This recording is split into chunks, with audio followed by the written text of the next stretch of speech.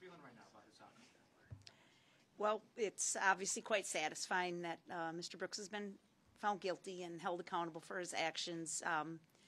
As many of these victims have said, this is a joyous day for that reason. It's also the point where we hope everyone can move on from. The support that we've gotten as this case wore on day after day was tremendous, and we're very relieved. I guess that's the best word, is relief. Hillary? I saw you get a tear in your eye when they were talking about Virginia's ashes. You spoke about what this meant to you and the victims. How do you begin to describe what it was like going up against Brooks as defending him, representing himself? Did that change your strategy? How did you get through all that? Yeah. I mean, legally it changed our strategy, certainly, because if there's an appeal, we have to do, he can make a mistake in the courtroom and get a new trial, and we have to pay the price for that, we the state and we the victims. So it changed our strategy in that we had to make sure, and Judge Darrell did as well, the record was very thorough, very complete, and we didn't miss anything. But as far as handling the actual court proceedings, we felt very, very offended by his behavior, his disrespect of the court, the decorum, the families, his insulting the judge, his challenging the judge.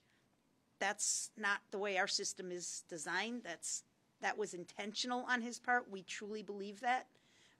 He did everything he can except claim that the dog ate his homework. And he tried to turn this into his story. Let's talk about Mr. Brooks and his family. And we just kept redirecting it back to the real focus here is our families, our victims, our community, and his responsibility for this destruction. 58. What was the most challenging part, and how did you keep your patience through all of it? Again, it wasn't a difficult case factually, and I don't mean to sound overly confident in that, but this case was unique because the activity was videotaped, right? And so whereas most cases we have to rely on eyewitness accounts or other ways to prove the case, we had videograph evidence of his behavior all up and down that crime scene and throughout the neighborhood. So that way it wasn't difficult. Again, the difficulty and the challenges we faced was what nonsense was going to come out of his mouth next, and we were anticipating much of what would come next and being ready legally with case law and legal authority to be able to respond to that. So I think that was the hardest thing. The investigation was so thorough, so well done that we knew the facts were solid. It was just making sure the record and the presentation was done legally accurate. We'll do Fox Local. Sue, what went into your decision to perhaps minimize the number of direct witnesses that went up on that stand? And I wonder, did you expect any of these antics, and if that went into your decision? Yes, it did. So obviously we didn't know until very late that he'd be representing himself. But we as a team set out from day one, and this was months and months ago when he still had attorneys. We vowed we would not put children on the stand. Absolutely. It wasn't necessary. Again, there were plenty of other ways to tell this story without asking a child to testify in a courtroom and relive this very, very extreme, tragic situation. So that was a commitment we made as a team months ago, and we stuck by that.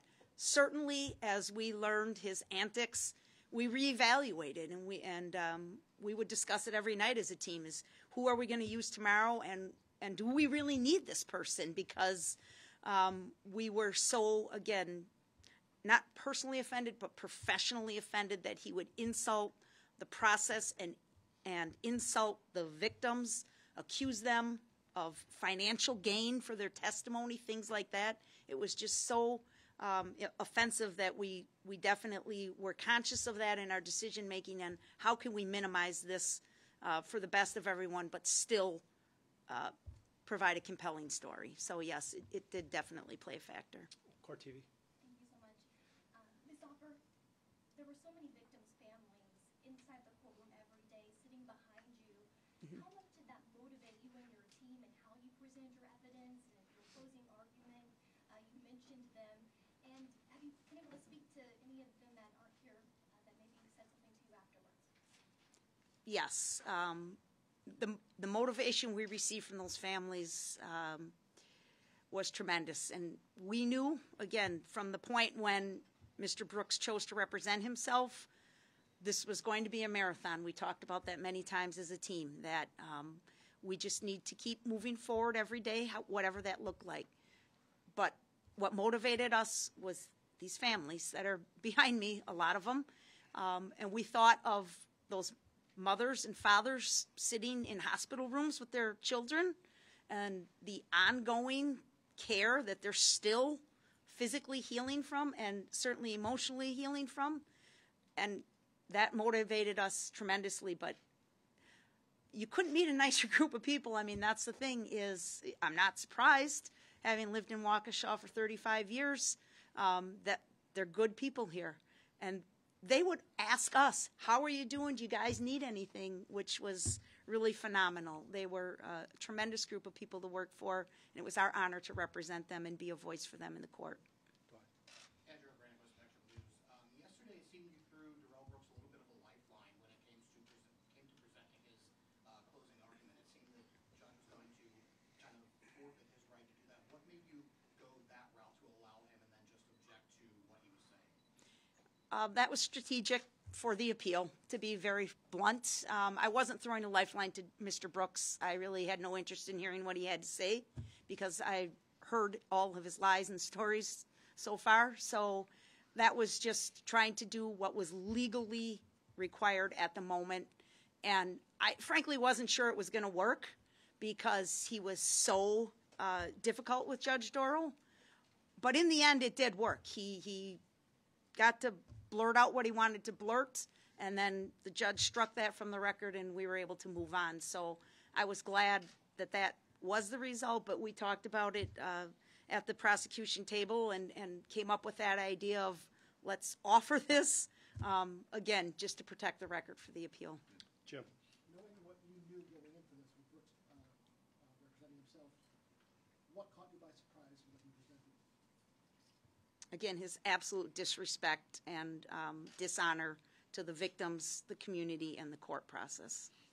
I'll do Brian from the Freeman, and then two more we'll do CBS, and then, where are you from? WBR. Okay, those are the last three, so go Brian, you got one?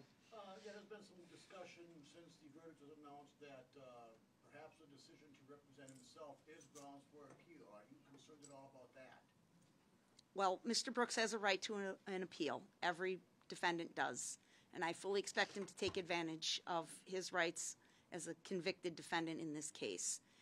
I am very confident in the record that Judge Darrell made and his decision to represent himself. Yes. Go ahead. Hi, I'm Roxanne with CBS News. What do you think about the length of time that the jury took to deliberate? Short, long, were you surprised? We were not. We talked about it last night, and frankly, I know a lot of you were here too.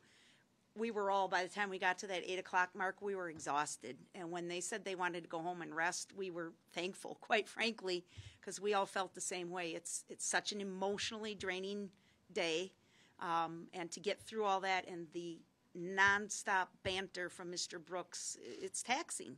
You all witnessed it yourself. So we were grateful. We thought they gave it good thought because they went out around 6:30. Their dinner was there immediately, right? So jurors are human beings. They get a nice meal. They got a little time to talk, and then they decided, let's rest. Let's sleep on it. Always a good option for decision-making for anybody, right? Get a good night's sleep on it, and come back the next day. And then, they worked again for about another hour this morning, and with the quality of the investigation in this case, we think the verdict was fair. The timing was spot on. WR, go ahead. There's a lot of people who are here today, of course, but a lot of people who are also at the parade on the day of the parade who aren't here. In closing, what do you want to say to them just at the end of this process? Well, I hope some of you caught the flavor of that. You cannot imagine until you saw some of those videos how horrific it would have been to stand there and watch that, especially when your children, and some of these witnesses testified to that, they couldn't find their children, right? And that's not just people who were struck. That there was many, many citizens who could not find their own child for a period of time. So just unbelievable. But once the car went through and everybody had that initial, the way the citizens of this community punched in, there's no other word for it. The nurses, the doctors, the EMTs, the paramedics, anybody who knew anything about how to apply a Band-Aid walked into that street and treated those people. So that was another source of strength for us, right? Is if they could do that, we can get through this. Thank you. As we move on to the next phases of the judicial process, I'm sure that people will be readily available to provide comment as we get into. We have a court hearing on Monday at 1 o'clock, I believe, for scheduling, and I think then we're going to go into the sentencing phase, and we'll know more about that. People here behind me will make themselves available for you, I'm pretty much sure, as this goes on. But as of right now, we're going to end it and allow people to be with their families. And definitely this prosecution team needs some much-needed rest and some time away from this courthouse. So thank you all very much for being here today. Thank you. Thank you, guys. If we could make a line so I can allow these people, thank you. It was more so at your camera.